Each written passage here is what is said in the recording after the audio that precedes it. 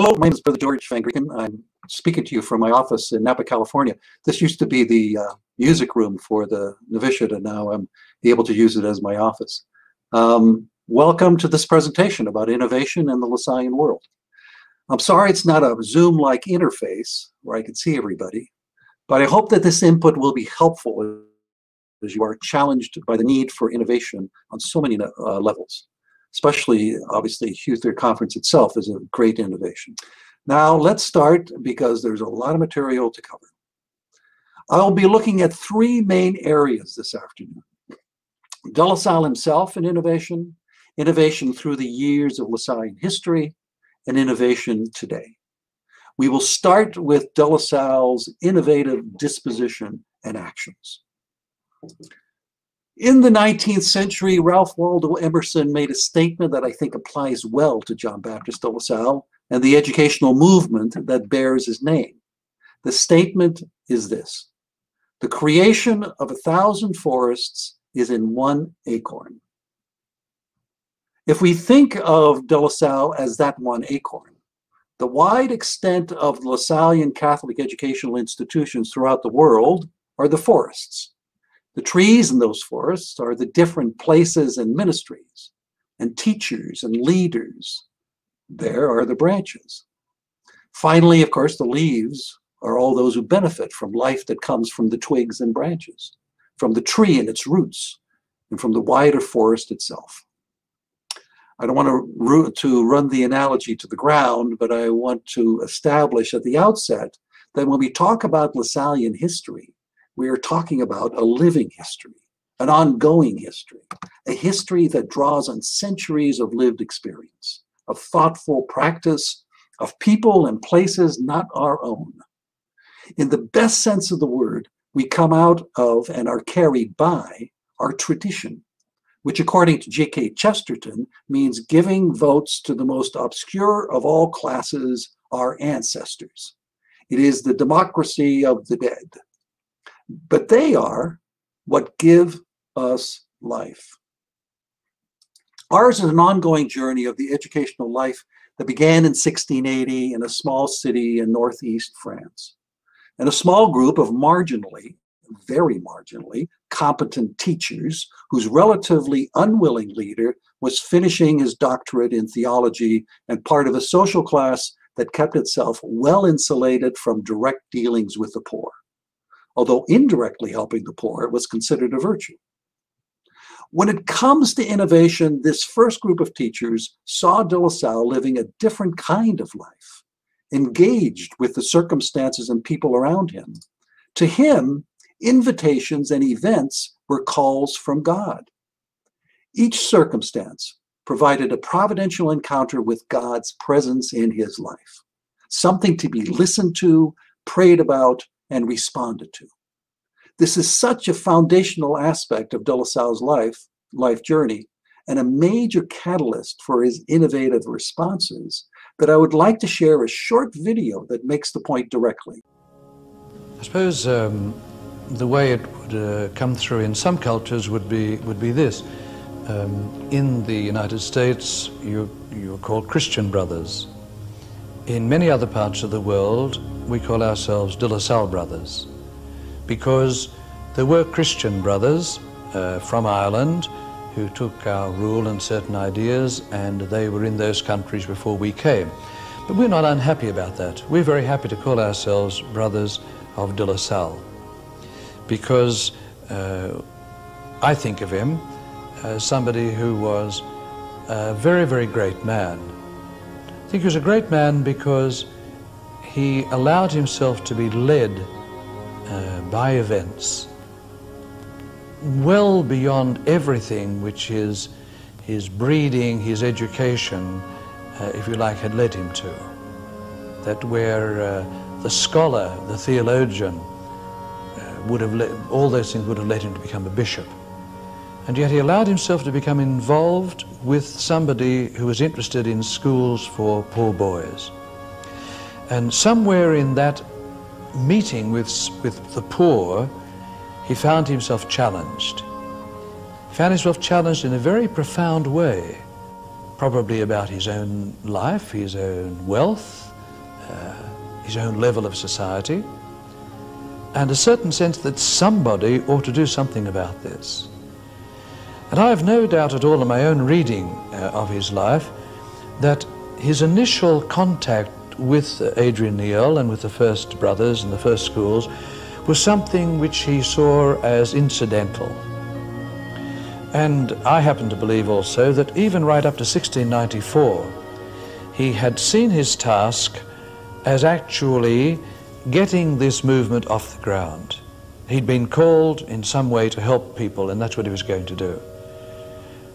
But in 1694, he took that plunge of actually making vows for life with this group of people. He cut off all other possibilities at that moment. And that's when I often think that's when he became a founder.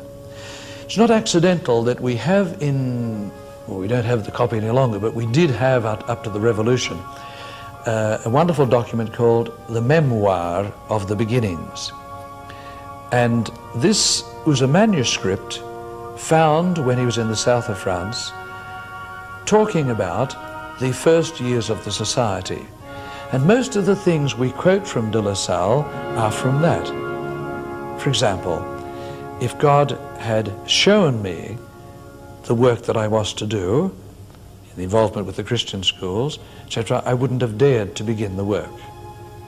God, who does all things with wisdom and doesn't really push people, he says, led me imperceptibly, so that one decision led to another, until I found myself doing something that I had never anticipated. Now, that's a man writing in 1694, 95, sometime after the work had got started.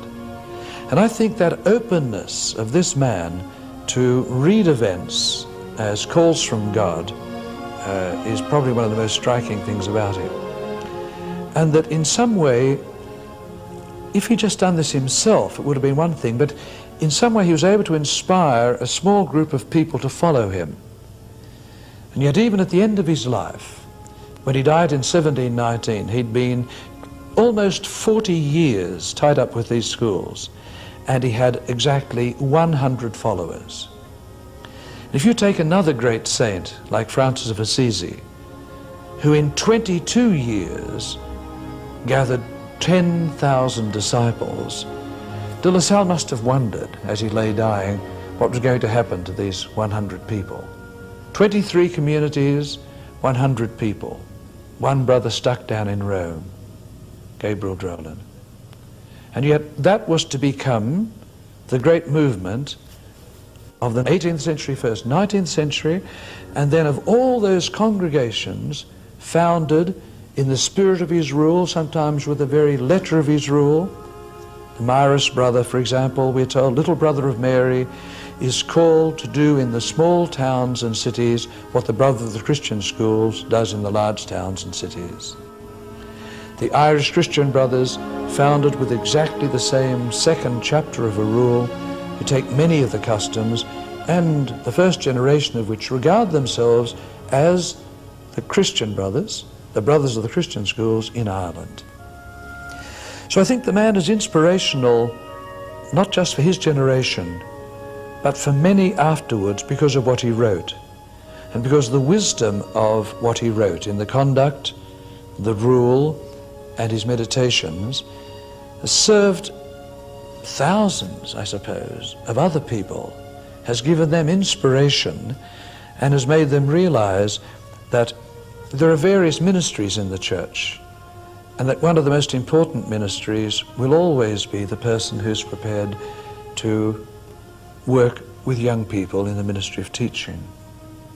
And that's why I think of John Baptist de La Salle. I'd have to say that as a young brother, when I read his life first, I found him rather remote, rather stern, very disciplined in a way that I wasn't. But in the years that I've been privileged to actually study him and read him in his own native language and come to understand him better through the work of great scholars, I now have for him a very deep love and affection. And each time I go into St. Peter's in Rome and I walk down the main aisle, I like to look up halfway down, and there he is presiding over the whole nave.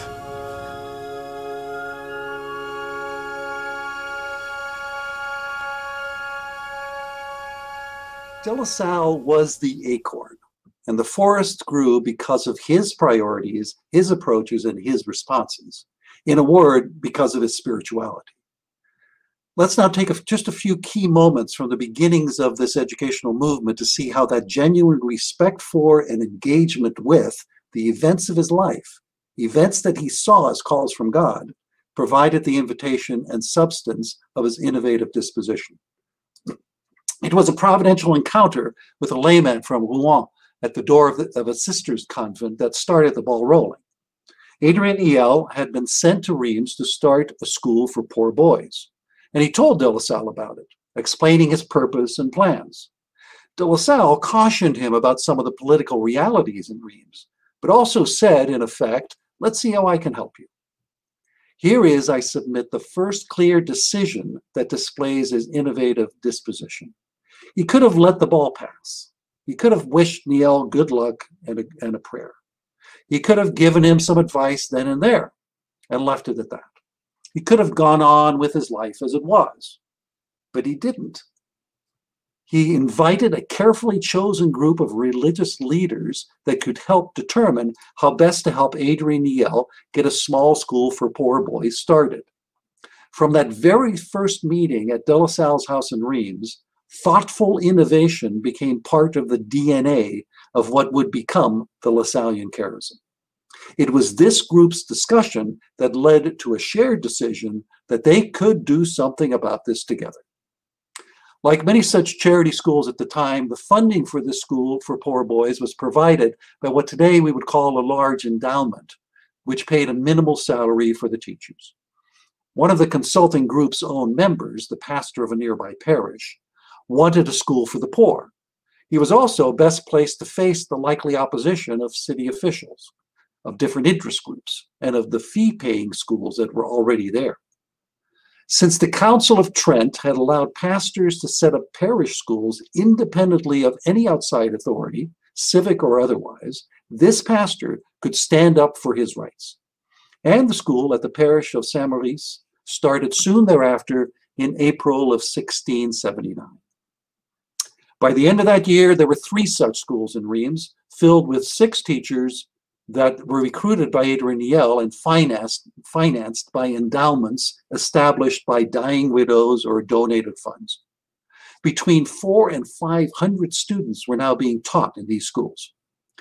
Since De La Salle had assured a widow whose funds supported one of the schools that he would make sure the teachers did a good job, he felt compelled to do what he could to fulfill that promise. As a result, he now had to take a set of steps that he had never anticipated.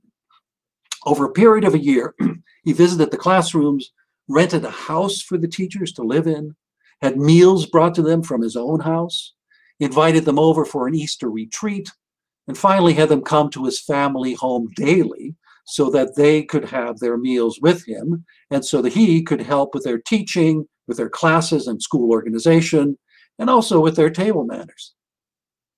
De La Salle's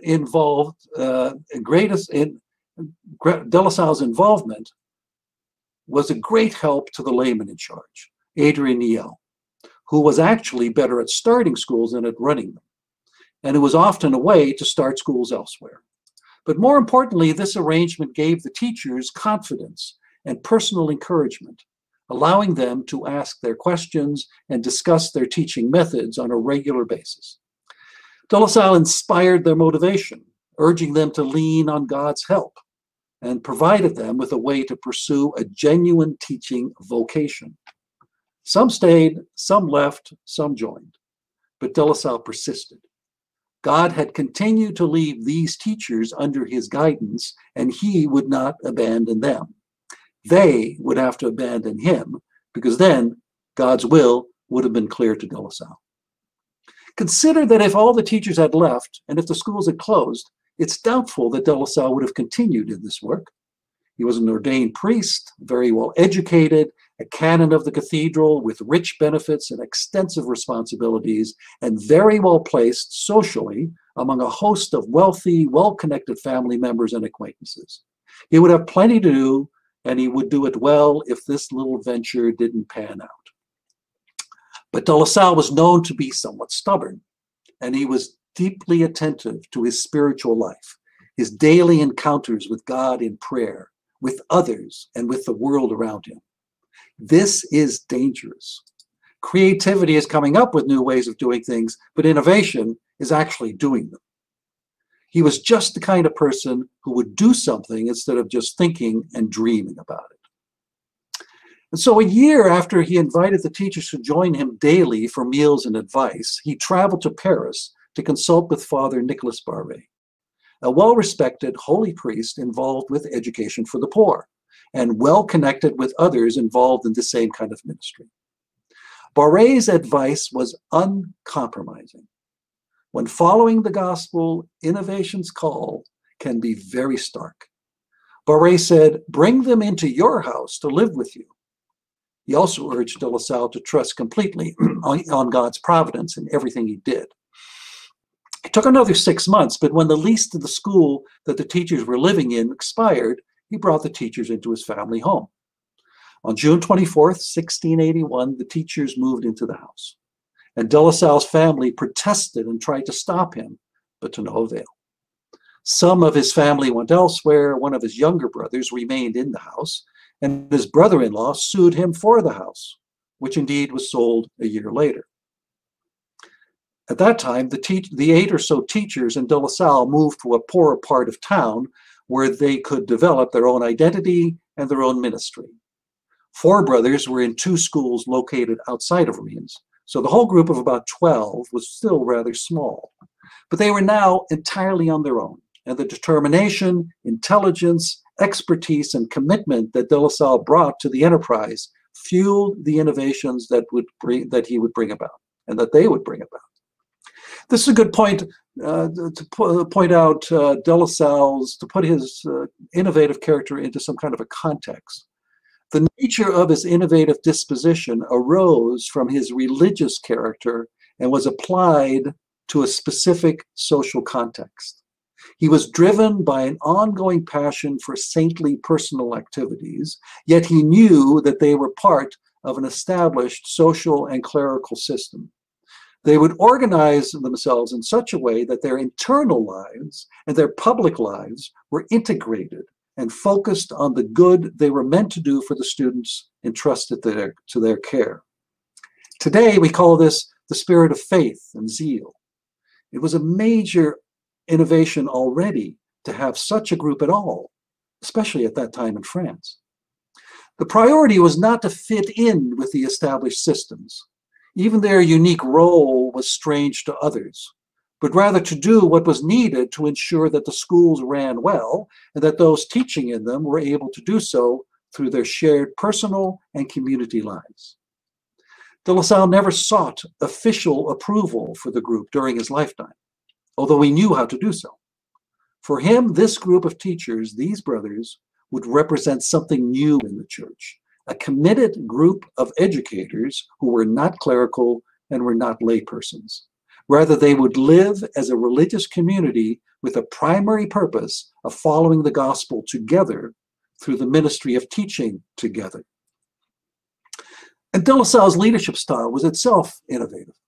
One book puts it this way: de La Salle was content to lead the teachers by the hand, so to speak, to let them see from their own experience and from his exhortations and example what was the best course to follow. We may see this as appropriate and fairly common these days, but in the 17th century and in France, it was certainly the exception. This leadership style was also the reason why he was so well loved and respected by the brothers. This kind of approach perfectly engaged a group of interested and committed educators ready to make a difference for the students that they worked with every day.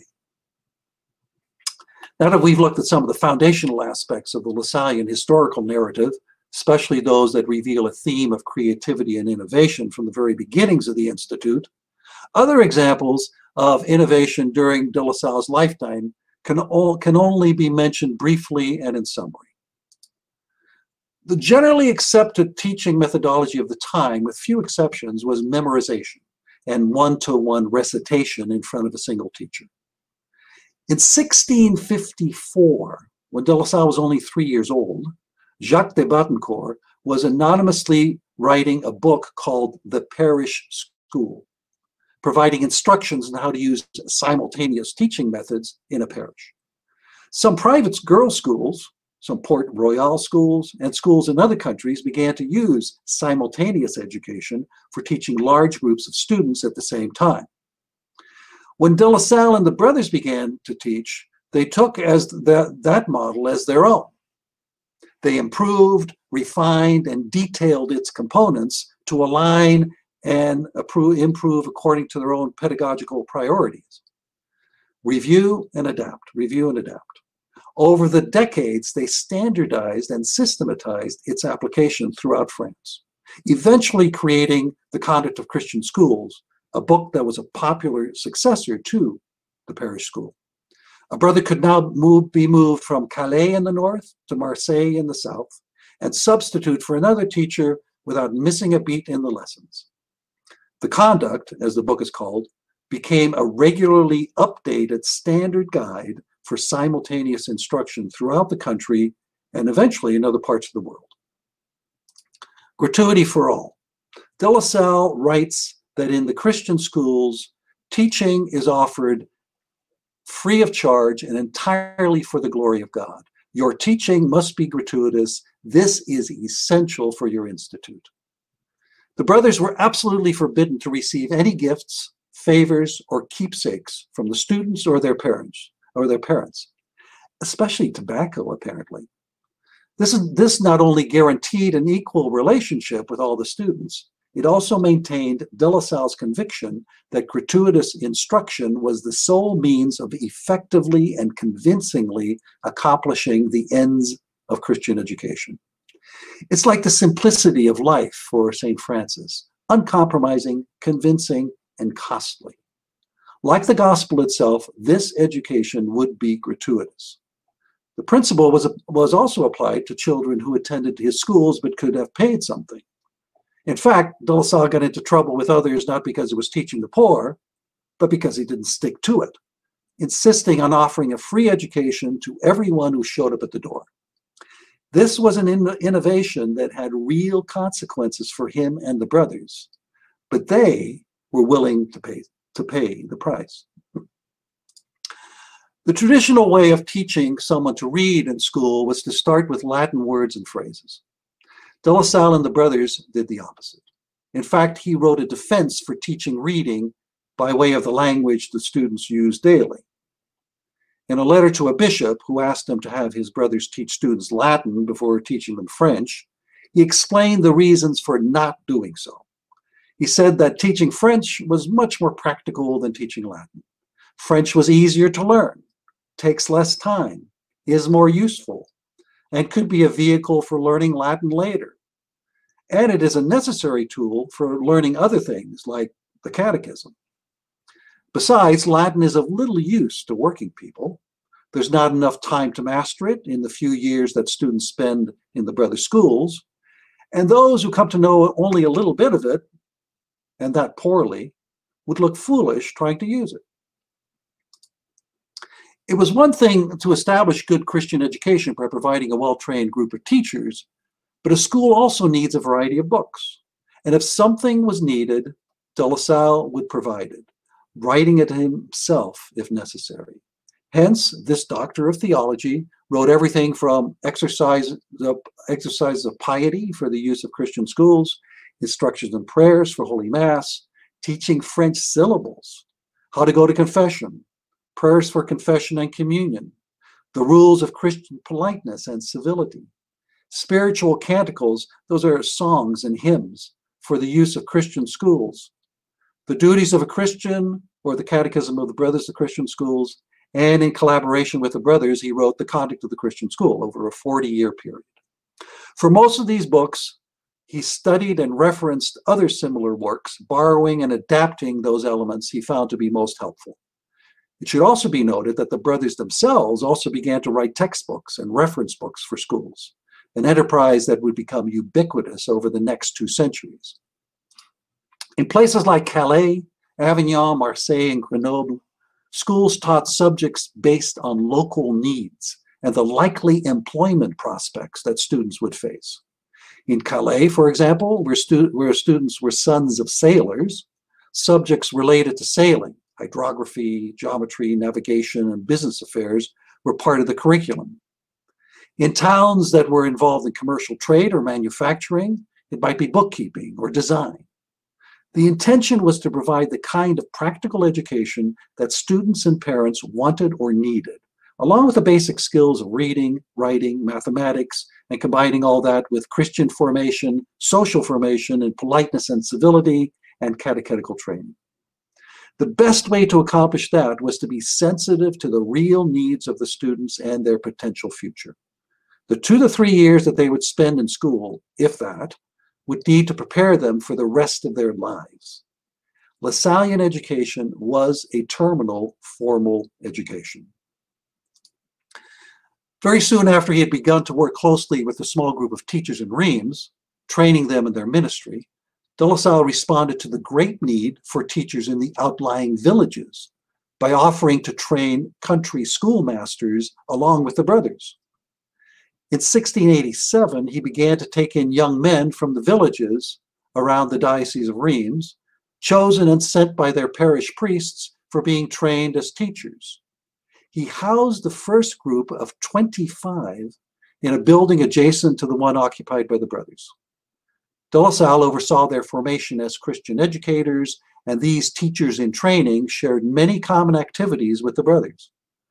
After a few of these groups from the outlying parishes had been trained, no further teachers were needed for the country schools, and the program came to an end. But twice more during his 40 years with the brothers, de La Salle would establish centers where teachers who were not brothers could be trained and prepared for the ministry of education. He is credited with having started one of the very first teacher training programs in France. While most of the Christian schools were primary schools, de La Salle was open to answering whatever education needs were presented to him. When he learned that young day workers in Paris needed training and instruction, the brothers established a Sunday school for working men under the age of 20 who wished either to continue their education beyond the elementary level or to learn to read and write if they'd never attended school. 2 of de La Salle's most talented brothers taught reading, writing, mathematics, draftsmanship, catechism, and art on Sunday afternoons. It was called a Christian Sunday Academy. Another instance occurred after King James II had fled Ireland in 1688. De La Salle was asked to teach the sons of those nobles who had fled with the king. As one writer noted, he boarded them all and filled his house. He himself took particular care of their education, without counting entirely on the vigilance of the brother he put in charge of them, so that in a short time they were able to fill with honor the various places for which they were destined. The intent was to educate these 50 Irish boys and prepare them for future careers in France, either as part of the gentry or in the business community. But in effect, the brothers took on the education of refugees. The place where some of the most significant innovations occurred was at the brothers' 17.5-acre property on the outskirts of Rouen, a place called Saint-Jean.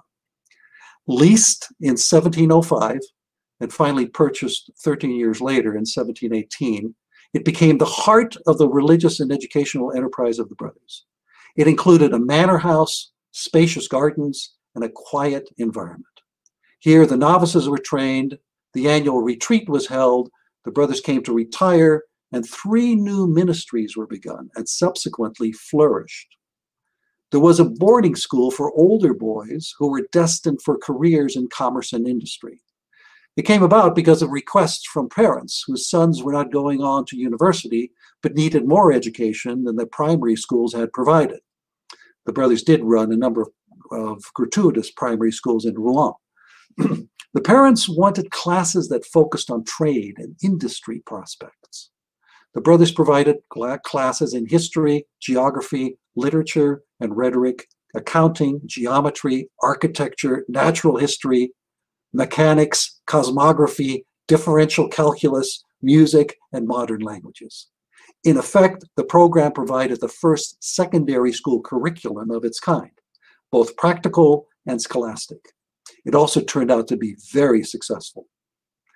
And there was a separate facility at St. Jan for delinquent, or what were called incorrigible children, where young men were strictly supervised outside of common classes with the other students. This had also been established through a request from parents who knew that their sons had character difficulties and needed a special kind of education.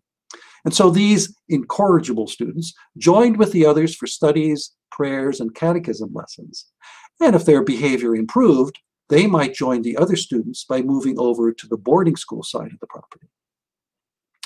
The great success with this second group led town authorities to ask the brothers to now also have a detention center for young men and even grown-ups who had caused some scandal or had been confined by the courts. And so special arrangements were made for that third group, locked in their rooms and allowed to communicate only when their attitude changed or their mental health allowed it. Gradually, they may be allowed to come together at meals or do manual work or follow some of the studies provided to the other groups. The successes that De La Salle and the brothers achieved outweighed the difficulties that these new ventures presented. And the income that St. Jan generated from parents and town officials served to support the work elsewhere.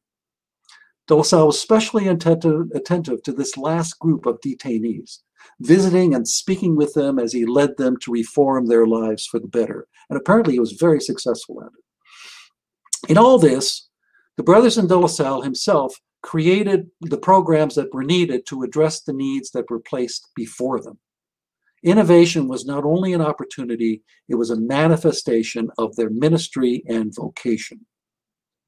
Other examples of innovation could be mentioned about the brothers' vows and community life, or De La Salle's strategies of unifying and inspiring them. But this short overview will be enough to make the point that innovation is a constitutive dimension of the Lasallian educational endeavor. Please keep these foundational elements in mind because what follows was carried by the currents that emerged from the years when De La Salle directly shaped the nature of the Institute and the scope of its educational endeavors. So let's now take a look at how this innovative spirit continued on through the centuries. In the 18th century, two areas of innovation stand out: how the brothers organized themselves and the kinds of educational works that they took on. When the schools in the south of France grew in number and size, a novitiate, or training center for new brothers, was established in Avignon. If local candidates to the brothers had to first travel up to Paris or Rouen for training and then return to teach around Avignon, their preparation would lack the local cultural and linguistic character that made the area unique, especially at that time in French history, when there were all kinds of patois around the country. Both for the benefit of the students and for the proper training of the teachers, it made sense to locate a training center where those brothers were most likely to serve. Another example is how they worked within the church culture of the time. When local clergy or bishops tried to pressure them to change their structure or priorities, after all, they were only brothers, the brothers were quietly active in the background, seeking good advice, insisting on their unique position and independent character, and making decisions that would circumvent the problem without appearing to be defiant. One superior general, for example, simply moved the central offices to another diocese. And later, another one established 3 provinces in France, so that the Archbishop of Rouen could not claim authority over the brothers because their central government resided at St. Jan. In their educational work, along with their schools, brothers were asked to work in what were called general hospitals, places for the destitute, the chronically ill, the elderly poor, orphans, and the insane. For many years, small groups of brothers worked in these places, teaching the boys and serving the others in the residence. It was grueling, difficult, and demanding work. And it was a much, much different environment than the well-ordered, familiar, and uniform circumstances of the solidly established Christian schools. which may be the reason why this ministry did not become generally prevalent in the Institute. However, the fact that it was done at all, and apparently done well, attests to the willingness of the brothers to respond to educational needs for the poor wherever and however they arose. What became much more prominent were boarding schools that the brothers ran along with the gratuitous primary schools for the poor. Such boarding schools were income producing and were like the one first developed at St. John. Classes addressed local needs, and the fees supported the other schools. In fact, this became a problem for the brothers in charge, who tried to limit the number of such boarding schools, since it appeared to go against the strict dependence on providence and the gratuity of service. But brothers on the ground knew that these boarding schools helped them to remain gratuitous for the poor, while also providing an education for older youngsters who needed a different kind of education than that which society allowed for at the time. At the end of the 18th century, during the French Revolution, the major innovation of the brothers was trying to find a way to not get killed.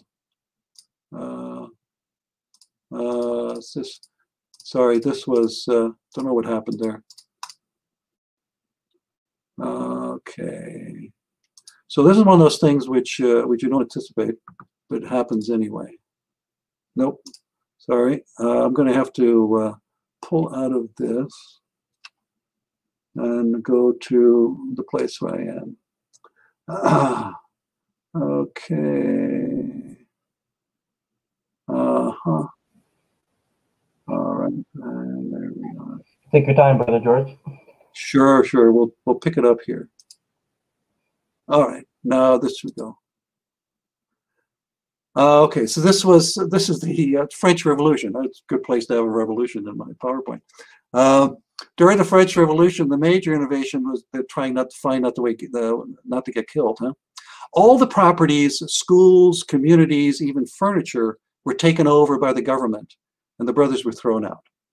They had to take an official oath of loyalty, the refusal of which led many to be imprisoned and some killed. Being a religious was enough to be arrested, tried, and executed. Brothers were often grouped with priests and bishops when anti-religious laws became the norm. In fact, it's remarkable how many documents exist where brothers wrote or publicly defended their unique role as laymen with simple vows who had dedicated their lives to educating the poor without financial compensation.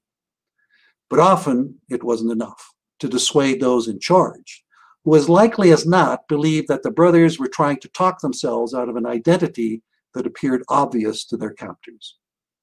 There were many and diverse ways that former brothers, whether actually former or not, and secularized brothers, whether internally secularized or not, continue to be employed in state and private schools, together or separately. Individual stories attest to the wide spectrum of possibilities that occurred. The innate, innovative skill by which most brothers negotiated these social circumstances showed the years of experience in schools made up of very clever youngsters that they had to control. I recently discovered that in one place, 5 of the brothers officially secularized, but remained in the same house, even when 4 of them got married until the end of the revolution. That must have been a very interesting community life. The 19th century was a time of rebuilding. At the end of the French Revolution, of the 750 or so brothers who had been very active in the schools, about 250 of them could be accounted for. 160 of these were still involved in teaching of some kind. But it was the 28 brothers who had stayed together in Lyon that became the core group for the reestablishment of the Institute in France. And it was here that the few brothers who had escaped to our schools in Italy returned. 110 former brothers in France also returned. The government now wanted the brothers to oversee all of primary education in France, and they would be compensated for it. In effect, the schools would now be government-sponsored. The brothers agreed to do so only if they could provide a fully gratuitous education at their primary schools. Most authorities agreed, But some tried to have parents pay for their son's education to the town councils, who would then pay the brothers. This was vigorously opposed by the brothers, and many discussions, protests, and compromises were devised. But the point is that the major innovation was a willingness to become like the charter schools of today, but only if they could maintain their essential commitment to gratuitous education. During the 19th century, the number of schools and communities in France fluctuated because of the seesaw of the century's politics. Overall, the number of brothers in schools increased dramatically, growing almost tenfold between 1830 and 1875, when over 12,000 brothers lived in some 1,200 communities and ran twice as many schools all over France. The work of the brothers also diversified. Brothers began to provide lessons on the art of teaching. A training college, like the one shown here, for teachers was established in Rouen, although not on the property of St. John, which was never returned to the brothers after the French Revolution.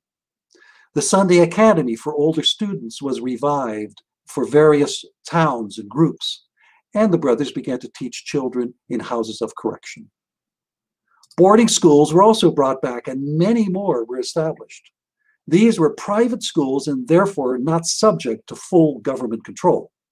But permission was sought from the Holy See, since such income-producing schools were not strictly permitted under the official Bull of Approbation of 1725. The newly established schools concentrated on teaching students in the areas of local commerce and business. Schools for adults and apprentices were established. Evening schools, midday schools, and Sunday schools addressed unique training and formation needs, accommodated to the students' working time schedules. And special boarding schools for apprentices allowed young people to work, learn, and have a place to live. The classic guide, Conduct of Schools, was revised and re-edited in Lyon and published in 1828, over 100 years after it was first published. New religious congregations were founded when even the increase of the brothers in their schools could not fulfill the demand in the country. And many of these new groups looked to the brothers and their long educational history and experience to establish themselves in their works. They also carried this classic school guidebook to missionary countries outside of France. The other major ministry that emerged was prison ministry. From 1840 on, after authorities were impressed with the work of two brothers in Paris who taught children condemned to prison, groups of brothers increasingly taught and catechized in prisons. Eventually, over 100 brothers worked with 7,000 prisoners in prisons throughout France, including one in Reims and others in Belgium and Italy. They even had their own brother visitor assigned to them. With the increased number of brothers, an expansion into other parts of the world began in 1837 with the arrival of the brothers in Canada. This was followed by a definitive reintroduction of the brothers in the US in 1848. The first attempt in 1817 had failed, and two brothers sent from Canada a few years earlier had died. Appeals for brothers for Malaysia and Singapore led to a group of American and European brothers arriving there in November of 1852. Uniquely, they ran their schools with many non-brothers employed as teachers. And during the next few decades, groups of brothers started schools in North Africa, Egypt, England, India, Burma, Ecuador, Vietnam, Madagascar, and Sri Lanka. In some places, such as England and India, there were long periods of failure before becoming established, largely due to language, cultural adaptation, or leadership challenges. Brothers may have demonstrated a great willingness to innovate and improvise, but failure is a clear and severe teacher as well. Eventually, successful schools were established in all these countries. So at the end of the 19th century, we see an increasing secularization of society and public institutions, especially among the schools in France. Most of the population might have been Catholic, but they were not able to stop the secularization programs enacted by those leading the French Republic. And the brothers, as the largest teaching congregation in France, bore the brunt of their efforts to secularize all of society. A series of laws, starting in the 1880s, led to the brothers' exclusion from teaching in publicly supported schools, and it culminated in the suppression of the Institute in France in 1904. But this also made many brothers available for overseas assignments, where more attention would now be paid to local conditions and needs, along with a general desire for less uniformity in the Institute as a whole. Structural innovation was emerging. Just a couple of more specifics about the state of innovative education as the brothers moved into the 20th century. A much wider financial support spectrum emerged for various ministries. Some were supported by a public authority, and others were strictly private schools. The preference and the intent was to lean more towards gratuitous, non-fee paying schools, maintaining as far as possible the principle of gratuity. But both necessity and practical needs allowed for the development of educational models that brought income. In the 1920s, for example, roughly half of all the schools were non-fee paying schools. The others were private schools that looked to school fees for their financial sustainability. As countries made primary education obligatory, the movement into secondary schools became attractive, and brother schools started to include both levels on the same premises. Eventually, secondary schools became preferred for financial self-sufficiency reasons, and they could support a non-fee paying school elsewhere. Secondary education also became the new terminal education for young people, the last formal education that they would have. Vocational training schools helped students and adults improve their professional qualifications. Evening schools for apprentices were less needed or popular, having been associated with primary school students. The training of craftsmen, artisans, and artists became particularly successful among the large and extensive St. Luke schools network in Belgium, which continue to this day. Science, modern languages, literature, hands-on technical training, and agriculture and the like became part of secondary schools, especially in those schools located outside of France. Military academies brought in intense physical training and discipline, and youth adjudication centers continued to be part of the brothers' ministries in the United States and elsewhere. From the middle of the 19th century up to today, there was also an increasing interest and involvement in higher education. This was particularly acute in the United States, where for some 70 years, the brothers advanced the teaching of Latin, officially forbidden by the brothers' rule, but they did so through special permission. Lack of clarity and documentation, however, caused untold miseries for brothers and others when the French superiors pushed back hard, removing American visitors and college presidents and sending them into exile. This so-called Latin question was not resolved until 1923 with a direct intervention of the Pope. But its ripples are felt to this day when there are over 60 Lasallian universities around the world. Brothers contributed to the field of education through running teacher training colleges, writing school textbooks, starting printing presses, and initiating pedagogical review journals. One Lasallian scholar has researched and documented over 24,000 titles that were written by brothers worldwide from our foundation to the present day. The vast majority of those books were on education-related topics.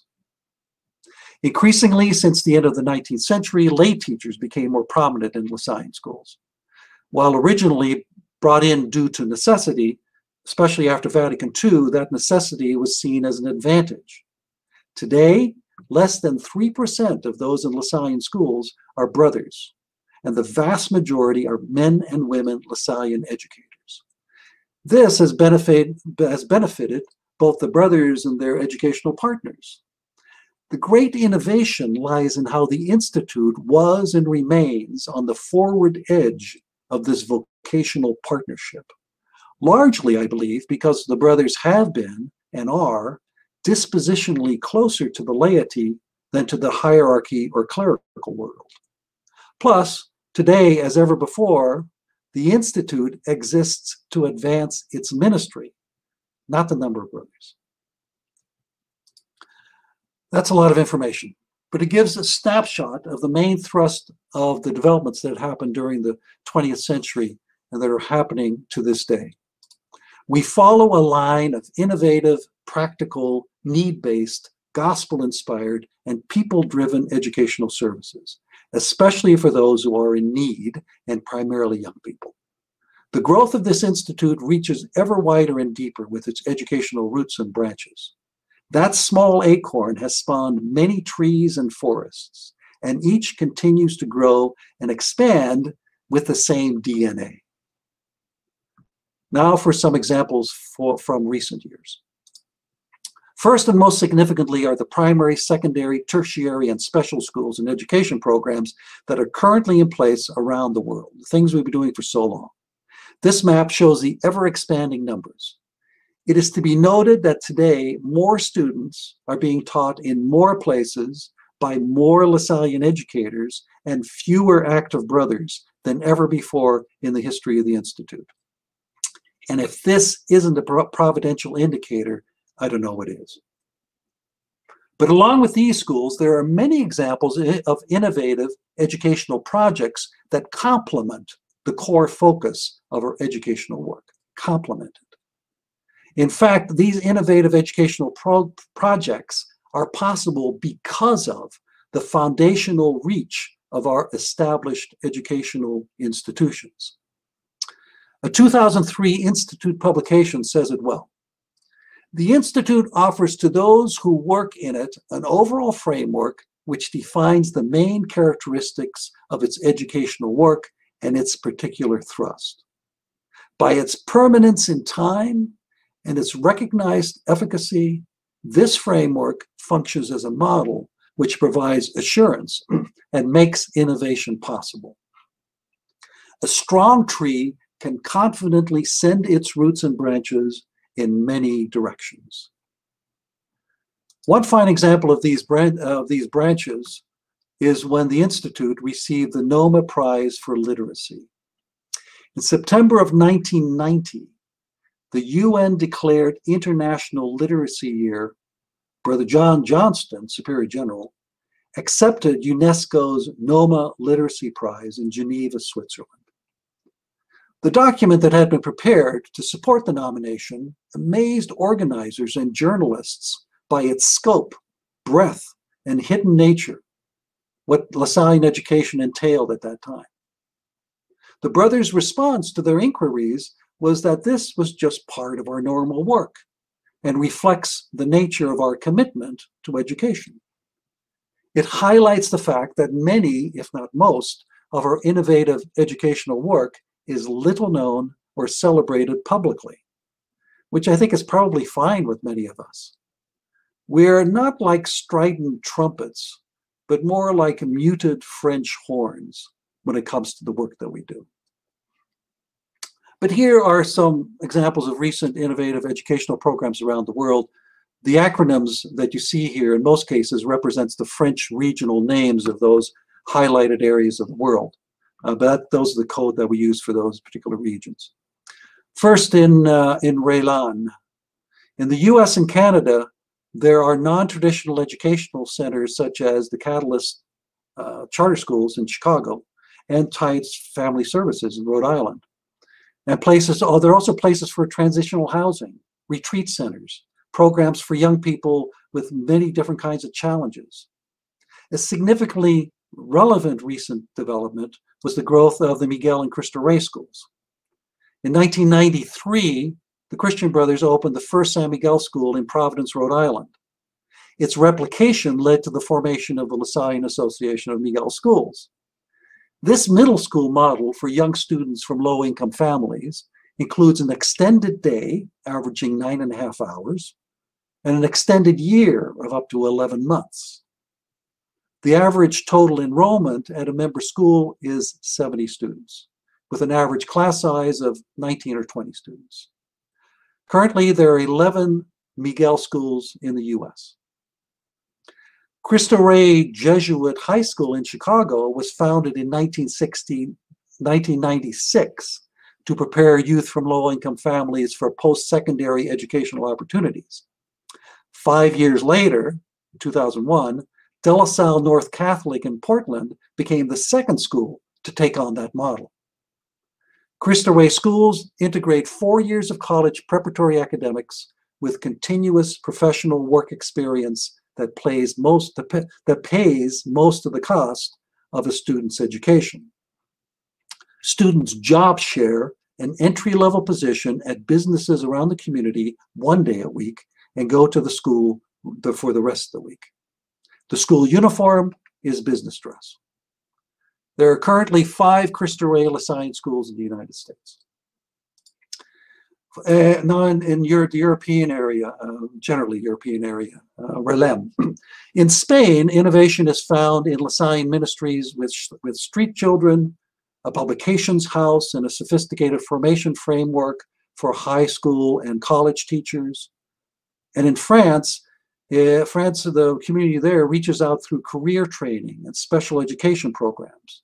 Well, particularly noteworthy, I didn't have time to include it in the presentation, was a multi-year program where children in gypsy communities were educated by way of a set of vans that followed the groups of gypsies wherever they went and allowed those kids to continue their education in a rather innovative way.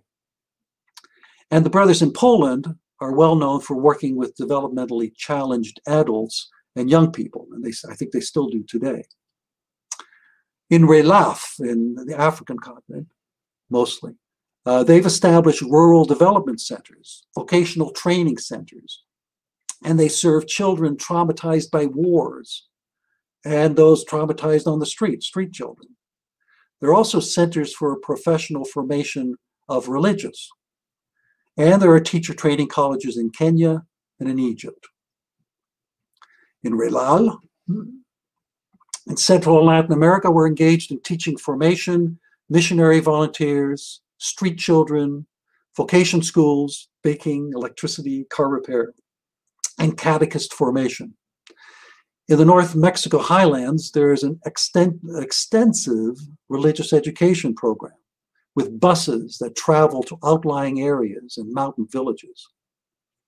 And in India and Sri Lanka, besides schools, there are, in just the park area, are catechetical centers for youth and for adults, nutrition programs and vocational education. Lots of vocational education everywhere. In park, sometimes when we do something for a while, we do it for a while and then we return later. In Australia, this past year, we returned to Balgo Hills, an Aboriginal community in the heart of the desert. We were there from 1984 to 2016, and we were recently invited back. The story behind that is much longer, but somebody from Australia will have to tell that to you. Here are some specific examples we can look at today. Online, I provide online links in the printed version that I'll give you a link to at the end of the presentation, and you can check them out yourself. But these are just some of them. In the Philippines, Bahay Pagasa is an outreach of the Lasallian universities, working with court-adjudicated youth in a rural setting near Bacolod. And another one is located right next to the campus of the University of Manila.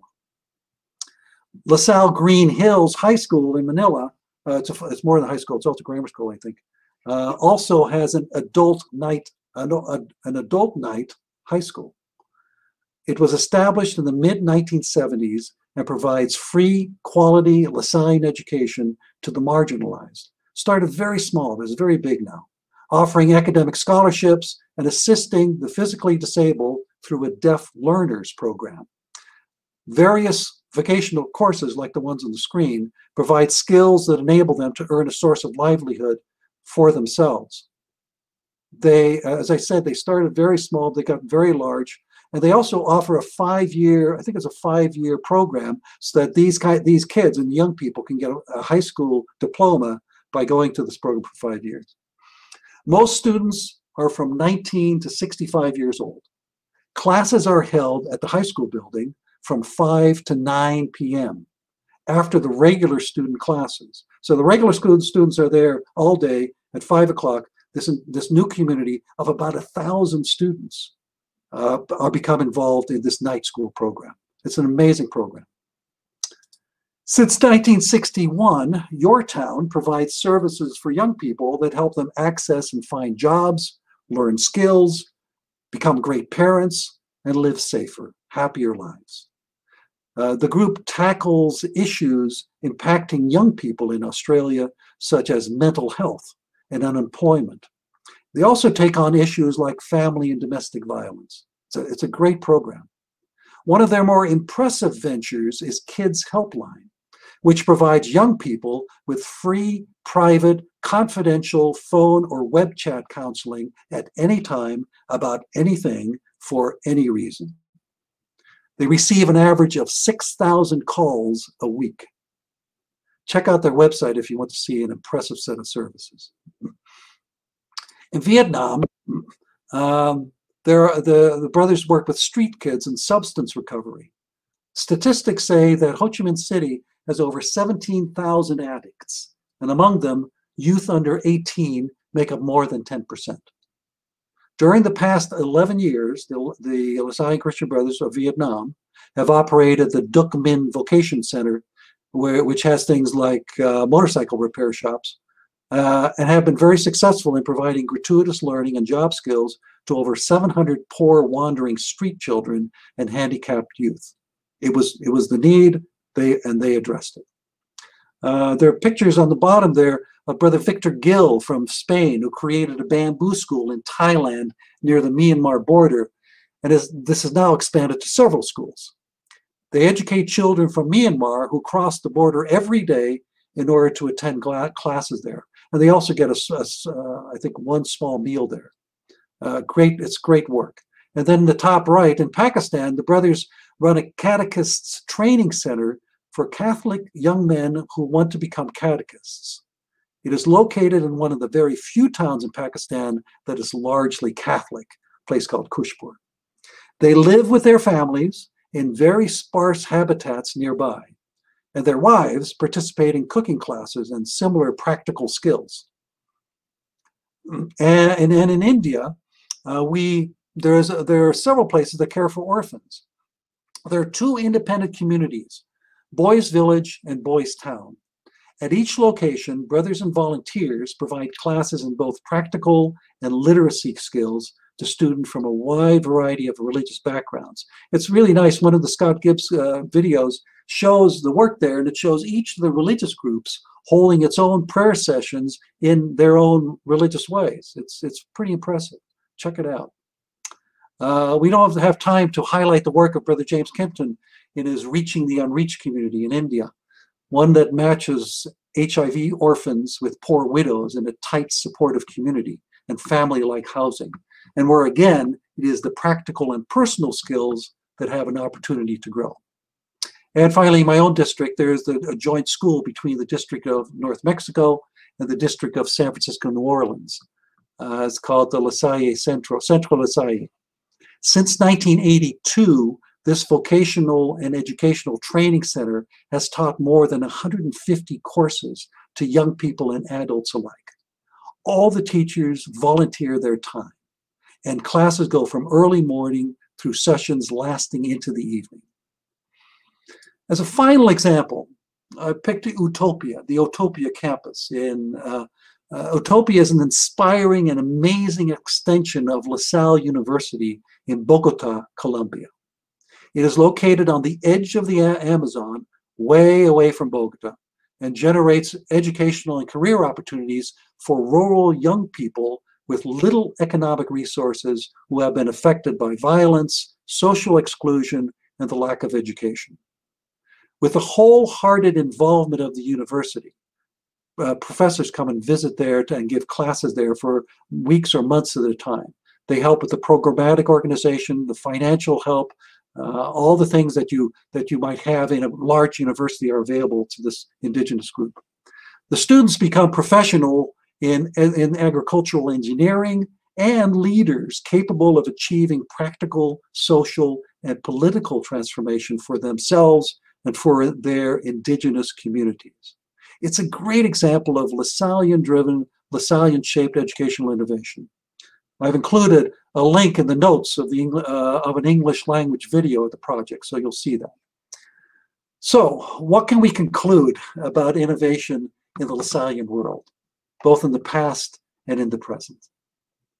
5 things. I think there are 5 things, and part of these came from that bulletin that I quoted earlier. But I found it to be very true in looking up all of these different innovative things that we're involved with. First, innovation initiative take place both within and outside of the traditional educational framework. All the schools, I haven't even touched all the schools and what they do in providing innovative teaching, teacher training, formation, addressing the needs of students. It's amazing. I just went to the ones that were beyond the foundational work of the Institute. But it happens both, in both places, both within and without. The spirit of creative fidelity and openness, secondly, to new educational needs was present in De La Salle's time as much as it is in our own time. I hope this has shown you. That's why the continuity is given to you. It's as active today as it was when De La Salle first got together with those brothers in Adrian and Yale. And interestingly enough, there seem to be 2 approaches, 2 seeds of innovation in the creation of new educational initiatives. Some organization, well, first one is some organization or structure within the Institute, like a general chapter, a district chapter, an ad hoc committee, sets up the program, the framework, and the financing based on a request, based on a perceived and studied need, or based on a formal institute initiative. But it comes from that organization or structure that takes the initiative and sets it up and does it well.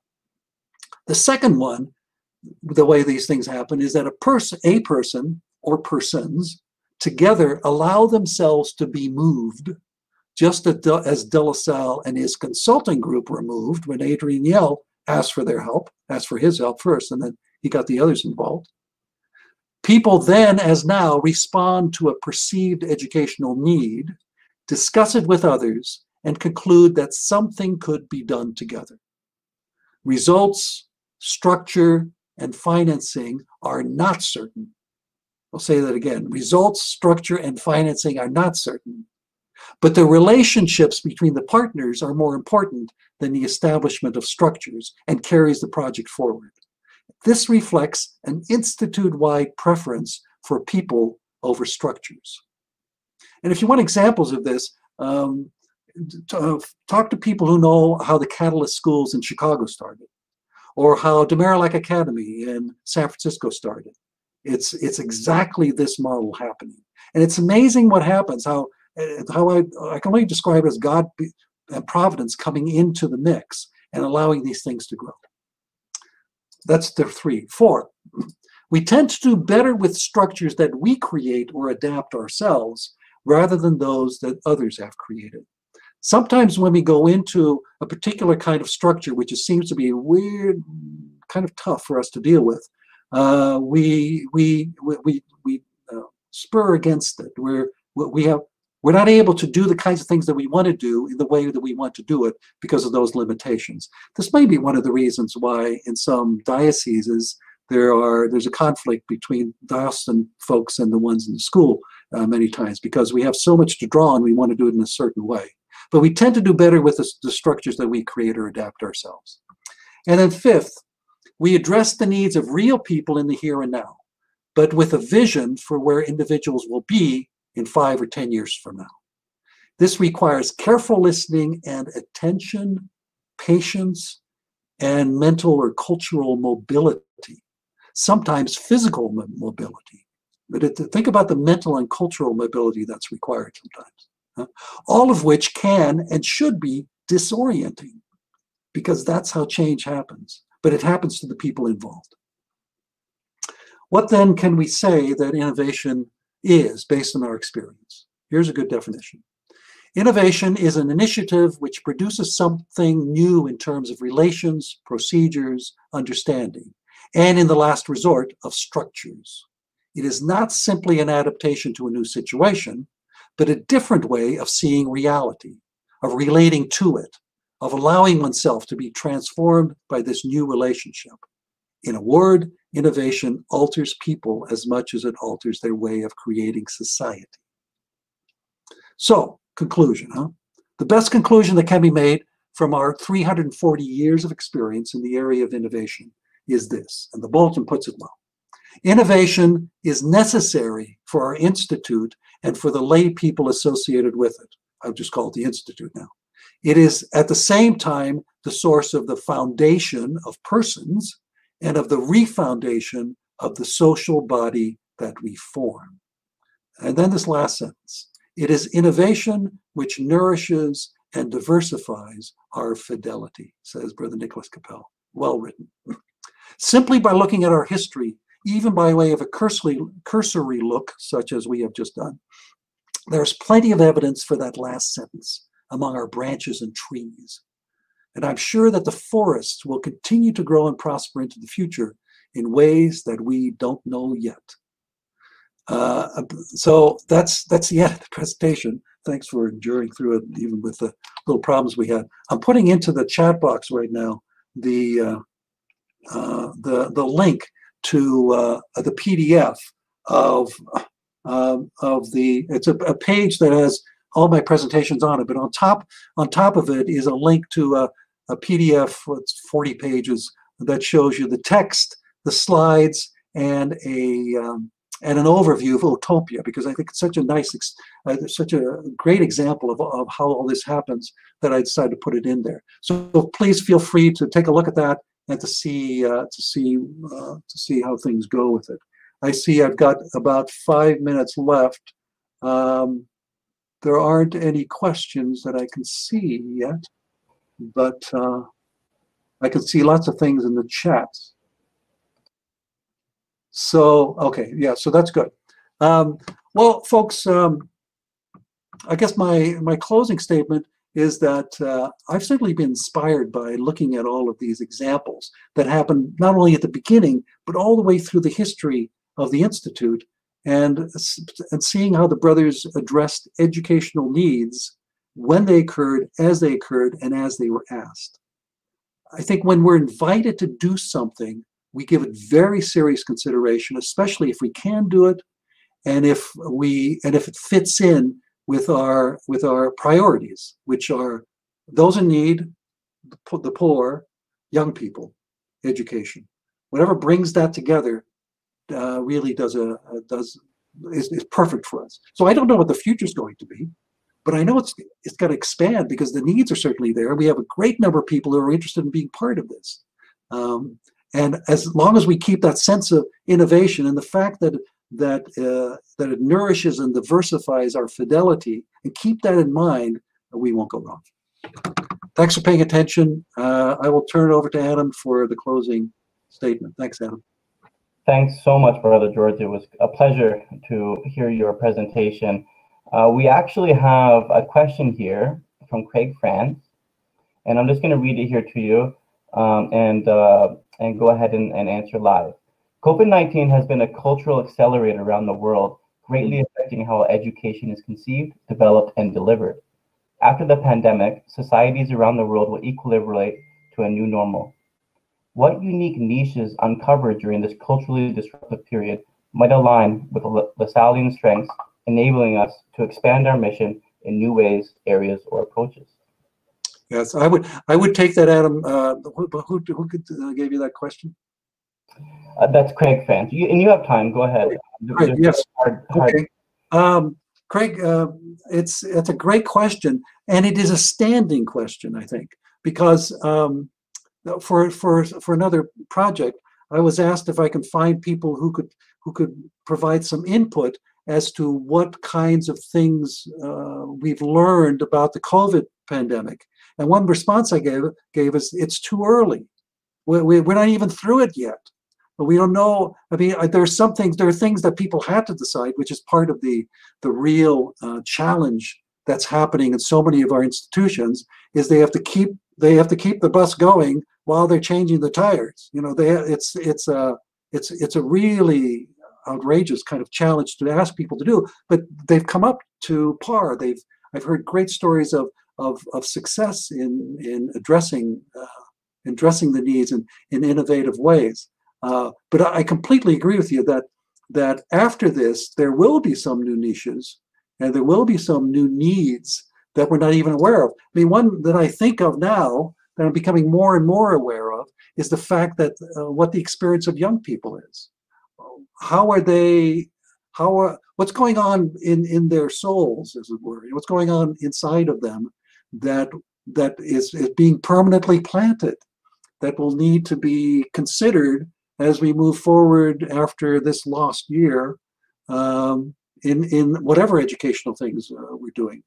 Whether I don't think it means necessarily. I think it means we have a certain respect also for technology, and we also know its limitations, because everybody has said there's something. It's really a limited way of being in. I mean, it's limited for me not to be in a big room and to talk to a little camera in front of me on my desk. It's not the same kind of thing, and it's that experience for us who are older. That experience might not be so negative. But for those who are kids, especially little kids, it's got to have some kind of a profound effect. And I know that we as a group will look at that, and that'll be the next question for us as well. What's now needed that we could really make a contribution to? So thanks for the question. Thanks a lot, Brother George. Excellent. Okay, well, we'll end there. I just want to point out that there was actually a link posted in the chat by Marianne. That looks quite interesting in terms of resource for Lasallian of Hope. Oh yes, that's a great story, Marianne. Thank you for pointing that out. I hadn't included on this, but I think that's a terrific story that you've also talked about in public before. And I saw the article that's in the De La Salle Today, which is somewhere near here. Yeah, so look on De La Salle Today for that article. It's exactly this kind of thing. Thanks for pointing that out. Yeah, that's good. By the way, if anybody is wondering, because sometimes people look at people and say, "What is that thing on his forehead?" If anybody has been wondering, all I can say is I now know what basal cells refer to. That should be enough. But thanks really for being here, for listening to it. I hope you learned something. Thanks again. Okay, well, thank you for being with us tonight as we begin the virtual HUTHER 2020 conference. We're grateful for each of you being with us.